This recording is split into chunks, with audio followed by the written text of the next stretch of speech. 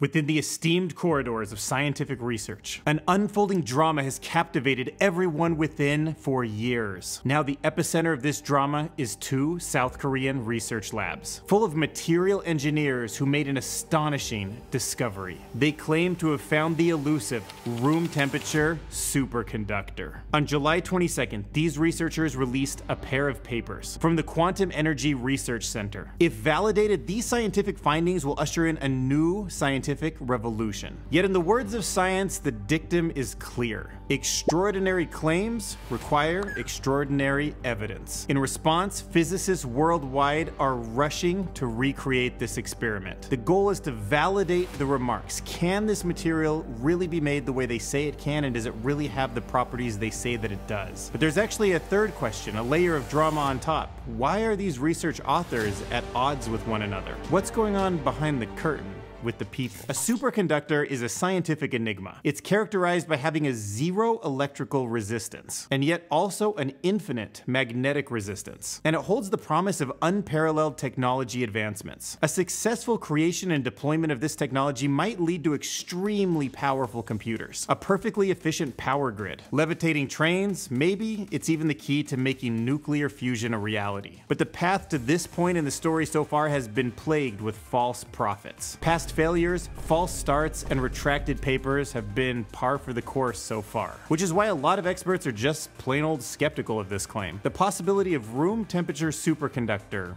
it could be feasible, but it also might just not be part of the laws of physics. In the past, notable figures like Ranga Dias, whose study was actually retracted from the prestigious journal Nature, due to the dubious data in it, remains fresh in scientists' minds. Likewise, history is replete with ambitious claims that were debunked. Does anyone remember the 1989 instance of cold fusion? Yeah, electrochemist Michael Fleischmann is going down in history for actually not solving anything. And in the face of such historical failures, skepticism simply surrounds the latest claim of superconductivity at room temperature from a new material that is now being called LK-99. The initials come from two men, Suk-bae Lee and Yi-hong Kim. L for Lee, K for Kim. But most striking is this video, proving that they have it and it works and they can demonstrate it. There it is, levitating over a magnet. That is LK-99, supposedly. It was in 1999 that it was theorized that if you got the hexagonal structure the way that they say it is now, then you end up with a superconductor. So they've spent their careers, along with other collaborators, working on how to create the material with that structure. And despite the skepticism, the potential is tantalizing. Some argue that it's even comparable to Einstein's rethinking of space and time, Copernicus introducing the heliocentric model of the solar system, Pasteur's germ theory, Wegener's continental drift theory, Lemaitre's Big Bang theory, or the discovery of DNA. All of those groundbreaking theories led to a complete transformation of those fields, despite all of the doubt and ridicule they first went through. LK-99 is technically an alloy of lead and copper, and the creation has come from a systematic trial and error system of many different ways to combine into an alloy. To their credit, even if they're wrong, the scientists do have a long history of rigorous experimentation with these two materials that have lasted over a decade. But claims like this can't be accepted without serious scrutiny. So let's dive into the acrimonious rival between some of the paper's authors. So the lead scientists, Suk-bae Lee and Ji-yeon Kim, and their former colleague, Young-Wan.